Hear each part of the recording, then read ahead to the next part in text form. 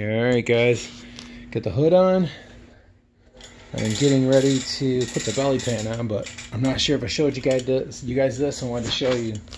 Well, here is the skid plate, which I think I'm going to end up getting a new one. I heated it up and tried bending it back because it was just torqued and twisted to get out.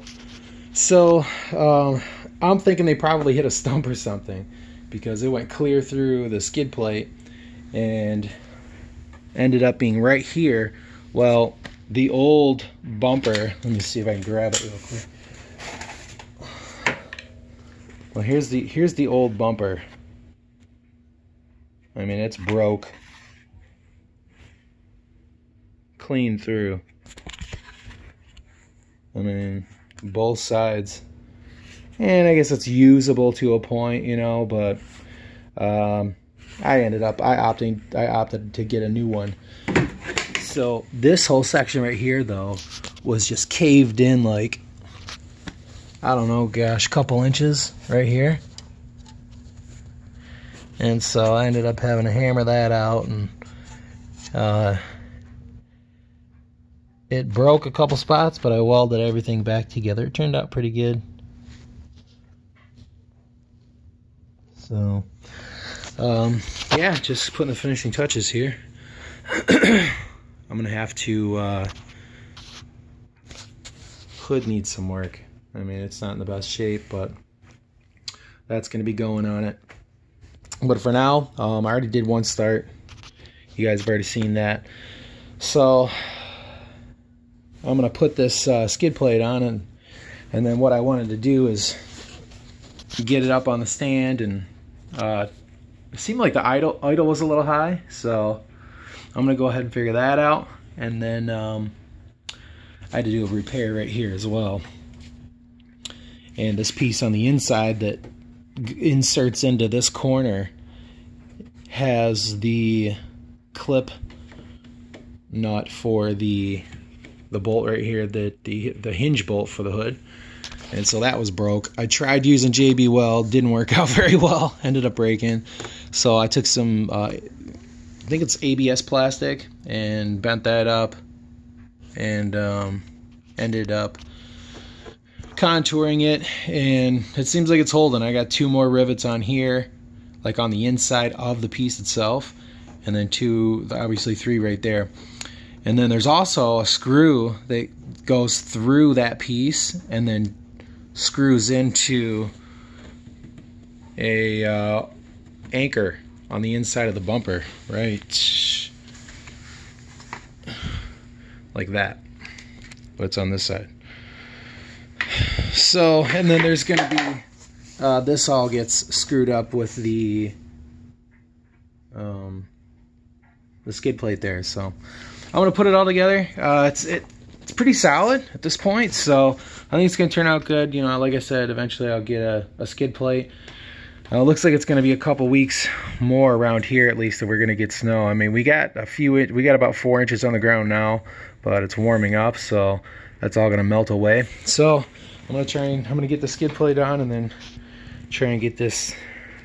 I'm gonna get it up on the stand, run it through another heat cycle and some revving, figure out the idle, and then I'd like to get it out in the field today and feel it out a little bit. But so far so good. So we're getting done here. It's coming to a close. So I will give a full walk around once everything's buttoned up. So all right, I'm gonna do heat cycle number 3.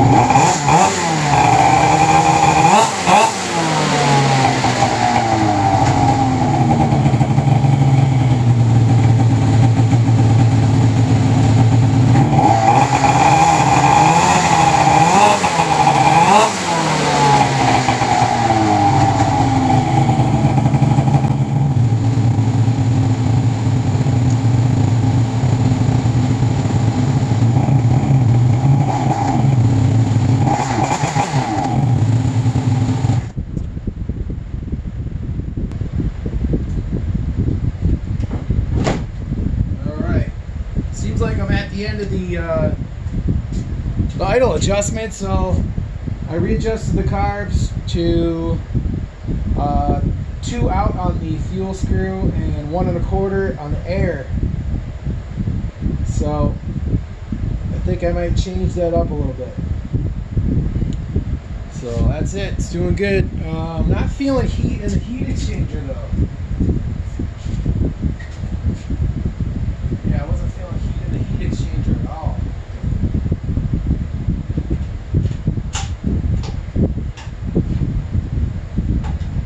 So I'm gonna let it cool down a little bit. Readjust the carbs, and then go from there.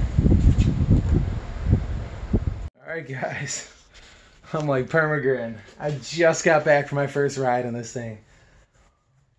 Wow, it is a beast. I just did 10 miles and you know, just went through the revving, went through the RPM range, and man, this thing is unbelievable. I mean, my arms hurt. Call me a wuss, I don't know, but whew.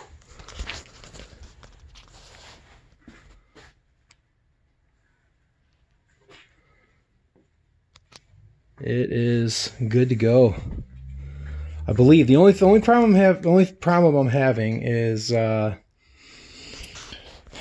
some reason it's still idling high, and I got it set to factory. So, well, no, I take that back. I was completely wrong about that. Okay, so it drops down to like 2200, and then it sits there for like 3-4 seconds, and then it drops down to like 1600, 1500, and then it'll sit there for like 10 seconds, and then it drops down to like 1000 to 1100. So I'm not exactly sure what's going on. I have everything set to the factory, and I got my idle screw is all the way in. It's right down in there. It's that guy. And you can, you know, you screw it or unscrew it. Oh, it's hot. You screw it in and it'll raise the idle. Well, I got that sucker like all the way down, and it doesn't want to, excuse me, it doesn't want to idle off or stop at 1500. It ends up going down to 1000, like 1100 if I let it sit and idle. I mean, it could be because, yeah, I'm going to get a new seat. I don't like it. Did the job for first ride, baby. I got 50 premix in there. And stupid me, when I went out, I didn't check and see how much oil I used. That was stupid. So I'm going to have to do that again. That's probably the only other thing. So maybe what I was getting at is maybe the reason that it's going down like that is because of the premix. You know, so I wouldn't think that would do it. I mean, the only reason I think that is because the manual says that it should be 100 to 1. And I just figured it to be the same, and I mixed 50 to 1. So it's not smoking terribly, but yeah, it's definitely a mean machine. So yeah, it looks like the satin finish kind of went away on the exhaust for some reason, but still looks good. I still have to refinish this, so I just wanted to get it out. The next 2 weeks are gonna be warm, so any snow we get out there now is just gonna melt. So as far as that goes, I'm not gonna be able to ride for the next 2 weeks. I would like to take this thing up to the trails up north, so hopefully I'll be able to figure out that that idling issue and go from there, I guess. I mean, you shouldn't really have to, I mean, especially if it's fully rebuilt. I mean, I got the crank rebuilt. I mean, the crank fully rebuilt. the pistons, rings, hole in the cylinders. I went through everything. It's got new wrist pins, wrist pin bearings. I think it's got new rods as well, is what they said. Went through the carburetors. I mean, you guys saw everything I did. I went through everything. And so you should just be able to set it at factory settings, which is 2 turns out on the fuel mixture screw, and then 1.5 turns out on the air mixture screw. And so these are a little different because they got the air and the fuel mixture screws. For me, I'm only used to the other carbs, the round slide carbs, which only have the air mixture screw. So, and I've never really been a carb tuner, so that's kind of where I'm at with all this. So, all right. Yeah, I just wanted to update you guys as far as the first ride. It was amazing. I wish I could have took you guys along. I mean, it's got so much horsepower and so much torque that, I mean, like I said, my arm's starting to like hurt just from holding this thing up because it's already sore just from this ride. I mean, I don't know. It's so powerful.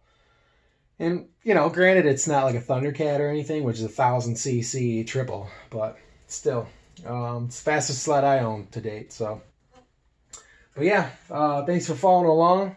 Still going to be doing little stuff to this over the course of the rest of the winter, and just little maintenance things after break-in. I got to tighten the track back up.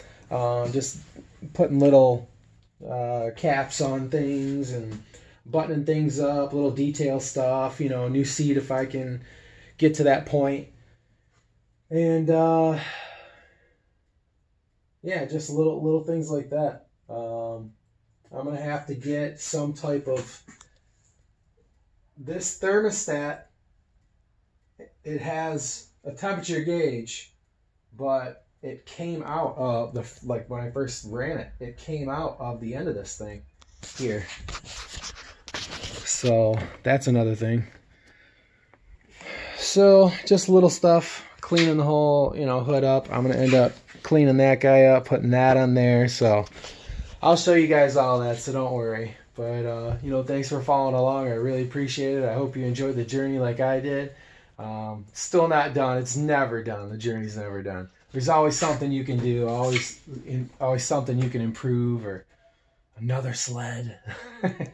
So, all right, guys, I really appreciate it. I know this is like the 3rd or 4th time I've said okay, but if you're not subscribed, please subscribe to the channel. Hit that alert button. Share with your family and friends on social networking. Whoever you think would get a kick out of this, share it with them. Tell them to subscribe if they want to see more videos like this. Like it, comment. Like I said, if you guys have any questions about it or comments, anything that I can do to improve my way of rebuilding things, I'd greatly appreciate it. So, all right, guys, take care. God bless. We will see you in the next video. Come on back.